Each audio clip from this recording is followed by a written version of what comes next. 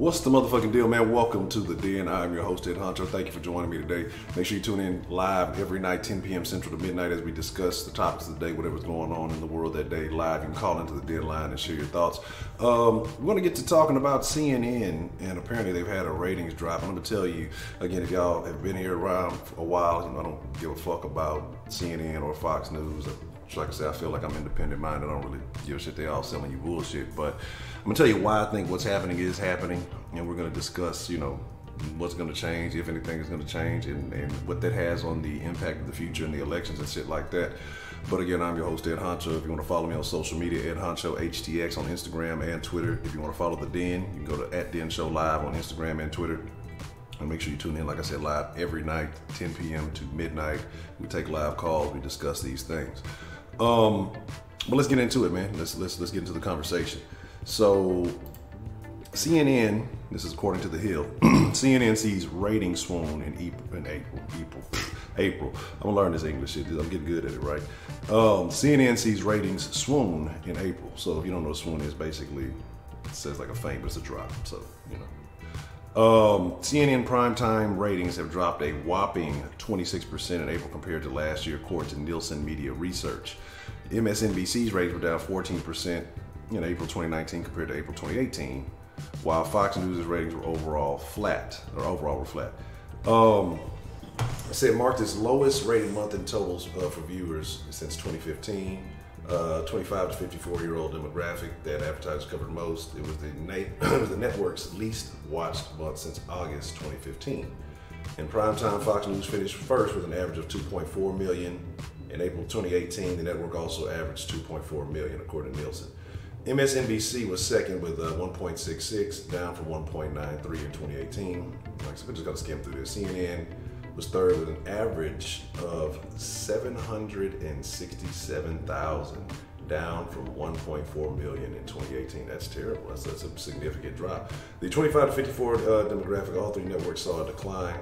Fox News delivered 389,000, followed by MSNBC's 255,000, and then CNN's 198,000 viewers in that category.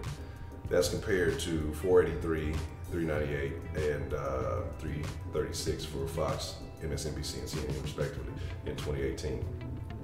Top 5 cable news shows were Fox's Hannity with an average of 3 million viewers, will say that. Tucker Carlson at Night with an average of 2.8. MSNBC's Rachel Maddow was third with 2.6, followed by Fox's Ingraham Angle, 2.4, and The 5 with 2.4 million.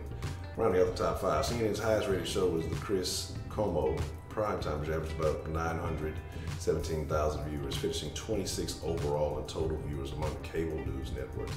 So let me tell you what's going on with CNN and why these things are dropping and what it has to do with America right now.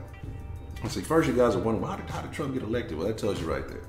All right, these news networks are, depending on, it doesn't matter what side, they're all pushing propaganda. You know what I'm saying? They're all going to cater to the demographic. They're all going to say the shit that their base wants to hear. That's how it works. It's all about money. It's all about advertising dollars. It's all about selling people what they want to sell. It's not really about news. Everybody skews the angles. Everybody does that. It is what it is. You got to get the information on your own as much as you can get.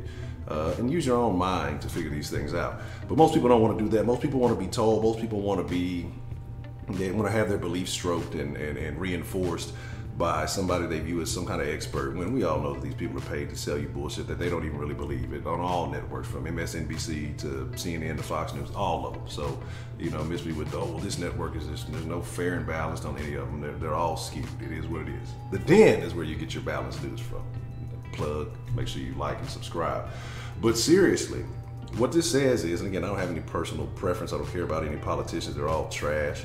But this shows where people are getting their information from. I think you have more of the, I'm assuming, either the liberal viewers who are, more CNN, more MSNBC, are going to either the internet for their news, or they're just stopping. They're no longer watching news. They're no longer blindly following any one particular network.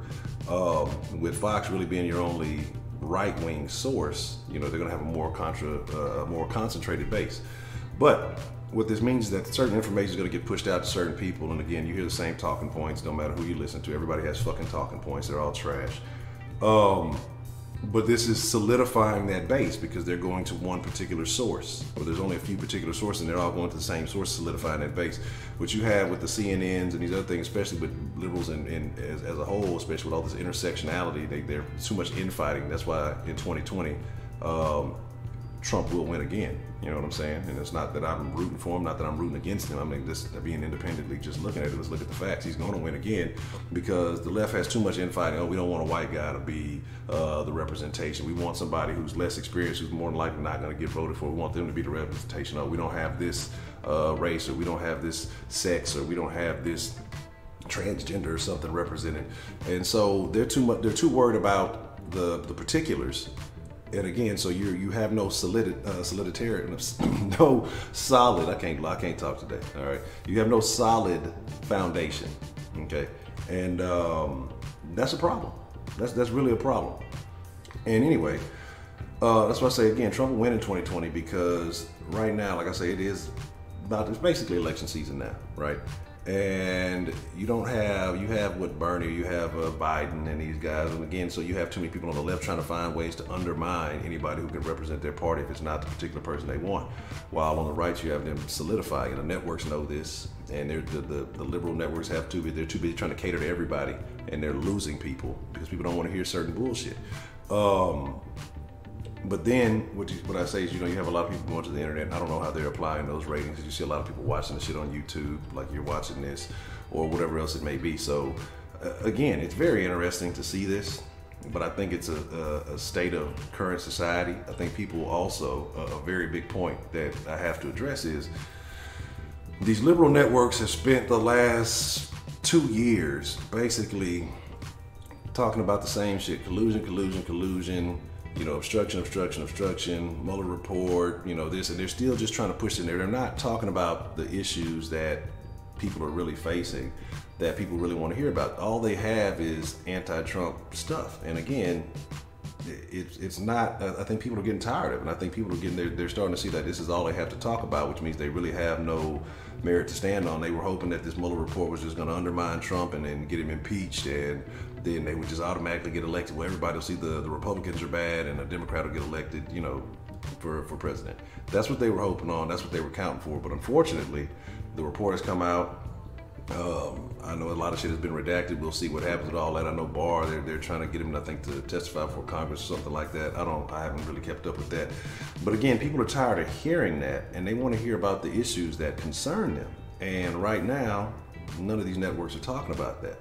So they're going to other sources. They're going to, like I say, they're going to sources that cater to their particular belief, whether it be about, racial issues, about some type of sexual orientation based issue, or whatever the fuck it is. And they're going to go to these sources that give them that kind of news, because CNN, MSNBC, all they're talking about is, Trump this, Trump that, Trump this, Trump that. And then that's why Trump derangement syndrome is a real thing. Like, I see people who all day long, all they do is post about Donald fucking Trump. Like, I don't give a shit about the dude, honestly. Like, I'm not a Trump supporter. He's done some good things. I'm not a blind follower. I'm not MAGA hatting, He's done some good shit, and there's some shit I've questioned that he's done. Just like you should with anybody. I've never been a blind follower, so, if you choose to, that's your right. But, I mean, I'm open to criticizing anybody if they're not doing a good job, especially if you're supposed to be the leader of the free world. But that's the problem. All these channels have to do is talk about Trump, and then when this news comes out and it's underwhelming, this guy's going to jail, this Republican's going to jail, this is going to happen, and a couple of pieces did fall. But again, nothing tied necessarily to Trump himself. People have become disinterested because you've been selling us the same shit for 2 or 3 years now. And I watch everybody. I'll watch MSNBC, I'll watch CNN, I'll watch Fox from time to time just to hear the different sides, because like I said, I want to know what everybody's thinking. I'm not blindly pledging my allegiance to anybody. I want to try to decipher the truth. Some people are going to speak on this part, some people are going to speak on this part, and I'm going to try to put 2 and 2 together and see what makes sense. That's just my personal view. I don't like being lied to, and all of the networks are lying in some sense. So all I'm saying is this, man. if these networks want to bounce back, they better start finding something to talk about. They better start finding real issues. People are tired of hearing about Trump all day. You can see that on your Facebook, your Twitter feed, whatever. People are acting like this guy came in and just ruined their lives. And it's crazy because your life was, if your life is ruined now, it was probably shit for the most part before Trump got elected. And he's just a convenient scapegoat because the media is telling you that, oh, he's the bad guy, he's the reason why. You can take your life in your own fucking hands and figure it out, because the way I feel, no presidential, no elected official, none of these people are going to impact the way I live. You know what I'm saying? I'm going to make the decisions that are going to be best for me and my family. And, you know, y'all let these media outlets, you know, infiltrate your mind and tell you what's really going on. I don't care if it's Obama, I don't care if it's Trump, I don't care who it is. You know, whatever side you're on, you let this, when your side's not winning or not taking hold of office, you let these people tell you, oh, it's so bad, it's so terrible. And you fucking get indoctrinated by all this shit. Because there was a lot of you same people who were defending Trump, who were on the Obama train, and there's a lot of people who's on the pro-Obama train that are doing the same shit with Trump. And I'm just sitting there in the middle like, wow, this is a bunch of nonsense. If you guys focus more on yourself and you and your own, that America would be in a much better place. But again, you're free to do whatever the fuck you want to. I'm just telling, I see that these networks are failing because people are tired of all this same shit, you know, demonizing Trump for all these things that are foolish, that really aren't impacting anybody in the way that they're trying to say it is. And so they're looking for any issue to try to make him look less than credible and undermine what he's doing. So again, feel free to do whatever you want to.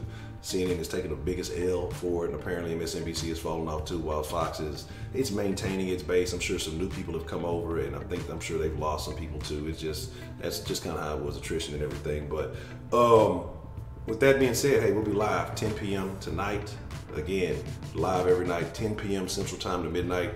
Hey, again, you know, if you like the show, man, like, subscribe. We do this every night live. You can call in with your own thoughts and opinions on whatever we spoke on today, and then we usually have a general topic for the streams every night. But with that being said, hey, I appreciate each and every one of y'all. Thank you for watching. Y'all be cool like y'all be cool. It's your boy, Honcho. Hey, man, they got to change it up if they want to come back up, but hey, it might be too late.